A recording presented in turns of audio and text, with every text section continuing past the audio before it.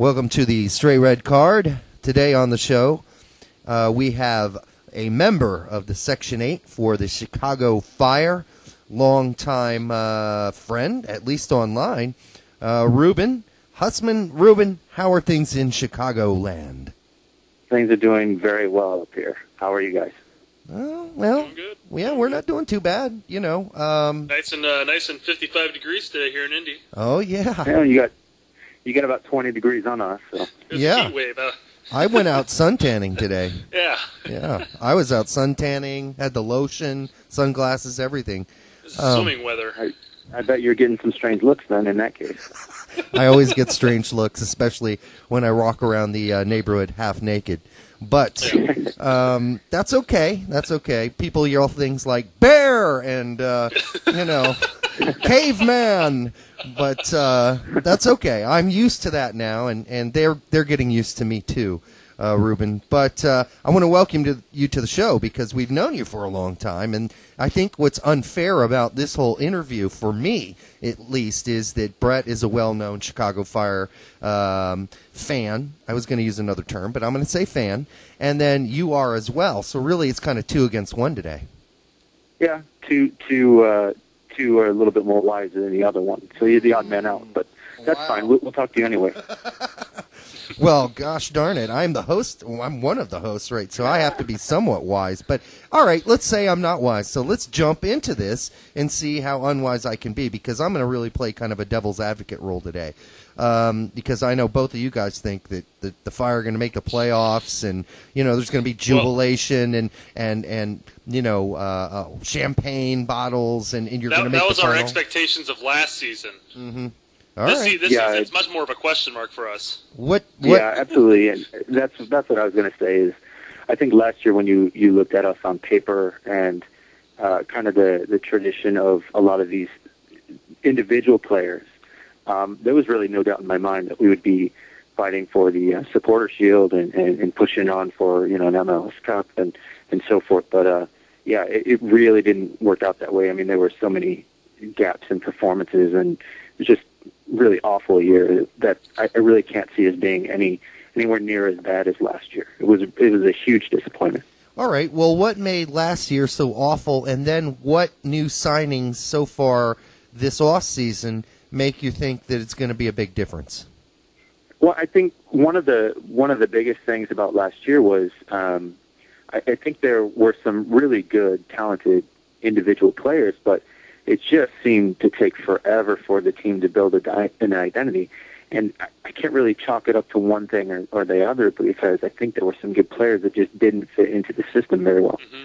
And so with a lot of the turnover that you saw this past year, what we're seeing is some players that seem to fit under Carlos de los Cobos' scheme a little bit better. And whether that's the right thing or the wrong thing, he is the coach, and as the as the manager, you've got to make sure that the players are there to fit that scheme. So I do see that there's been a shift towards kind of some name players, some people with pedigree, like the Christoph Krolls, who came up through Real Madrid and their youth program, and some other players, Collins John, for example, had a solid year or two in the Premiership with Fulham. And what we're seeing is some players that are just really solid all-around soccer players. Middle of the year last year, we had Bratislav Ristic come in, and I thought he was fantastic. Too bad we only had him for half a year, but you could really slot him into probably 4 or 5 separate different positions, and he'd be able to perform very well every single match. So I see a lot more of that type of with Cobos and De Los Cobos going after those types of players. Mm-hmm. And, I think that the scheme that De Los Cobos runs, it is those types of players that we need to be looking at, and, not only within MLS, but specifically with the Fire, because, we still have a pretty solid core of players. We did lose a whole lot, but, I think the ones that are coming in are going to do well. And I think the big thing is De Los Cobos came in, and I might get some heat for this, but De Los Cobos came in wanting to make orange juice, but he was handed a bag of apples. Mm-hmm. the team itself, under any other MLS coach, probably could have done really well. The style that De Los Cobos wanted to play, it just didn't suit. You really didn't. I mean, it just wasn't going to work, in my opinion. And we saw that. We saw, like you said, a lot of turnover, a lot of players leave, retire, trade, just losing in general. And I think the players that we really picked up is what's going to make the difference. Although it's going to make the difference on the style of play, whether or not it actually works in MLS, we'll have to see. But you had Gaston, you had Chavez, you already mentioned Ristic. These are players who are very fluent with the game. They have a knowledge. They a very Latino style, I guess you could say. Even though Ristic isn't from a Latino nation, but still. Yeah, Ristic isn't, but either is Mikulic, Maric, Husidic. You're talking about a defender, and you're talking about a midfielder that's really going to be competing with Logan Paws as far as the position that they're going to play. I thought I named three midfielders there, though. I named three midfielders: Husidic, Ristic, and Maric, all midfielders. How are they going to blend? And maybe we should let Reuben answer this first. With guys like Gaston Parari from Uruguay, you have two new Uruguayans, and Diego Chavez as well, or Chavez. I don't know how you pronounce that, but Chavez, yep. Yeah. How do those? I mean, those seem like not necessarily contrary styles, but it does seem a little bit different. I mean, South American ball is a little bit different than Eastern European ball, or am I wrong? No. I believe you're absolutely right. I think that there are some particular styles that do dictate how the players are used to playing. But I think the thing that I kind of noticed in last year is that what was really missing was just kind of an overall quality.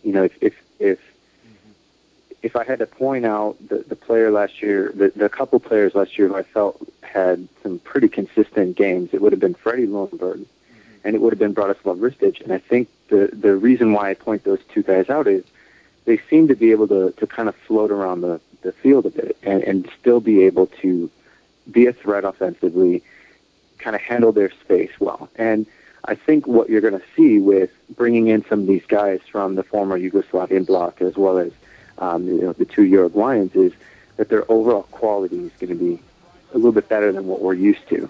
And I think with De Los Cobos' scheme, he's going to be playing five midfielders. Very likely two of those five guys are going to be very defensive-minded. At least one of them will, because with the the three-man back line, they're going to at least need one guy to really hang back. But at the same time, if you've got some players with some good overall quality, some poise on the ball, a decent amount of vision, they're not going to be too afraid to push forward. And that the same can be said with the two Uruguayan kind of attacking players who tend to play that top two spot, the striker positions, and they're going to be able to come right back into midfield and really help break up things on defense as well. And that's what I noticed about De Los Cobos is he seemed to run kind of a short field.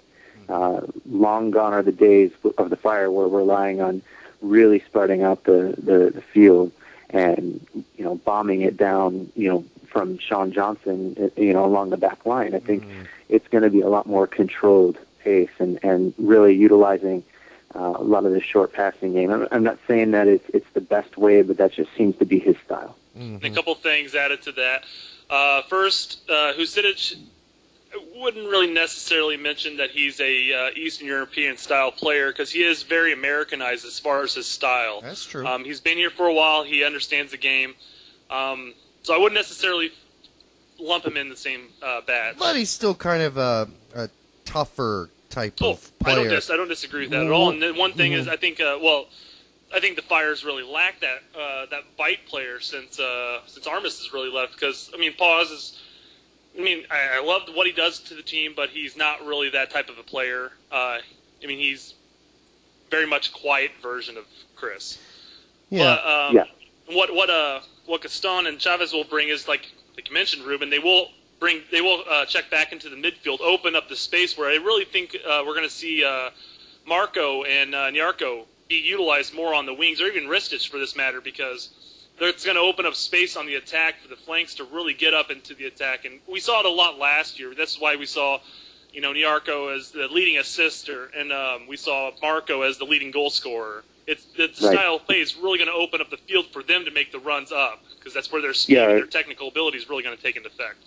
And I agree, because I think that out of those two players that you mentioned with Papa and Yarko, the one thing that I noticed is that right side of the attacking field for Chicago was always a threat, but that was it. I mean, until Lundberg came, halfway through the season, that's all that Chicago had in terms of a threat. I mean, don't get me wrong, I love Brian McBride, but he just did not fit into that system last year, and it was a shame that he had to retire under those circumstances. But it just wasn't a great fit. Same thing can be said with Collins John, who's more of a target type of forward who's going to be playing and pushing forward and keeping defenses honest. But that's not the style that they play under De Los Cobos. And so hopefully some of these additions will be able to spread the field out, and as you say, open things up for some outside play, and to allow Nyarko, who's got some fantastic speed and good skill on taking defenders on, to do his thing, and other people will step up and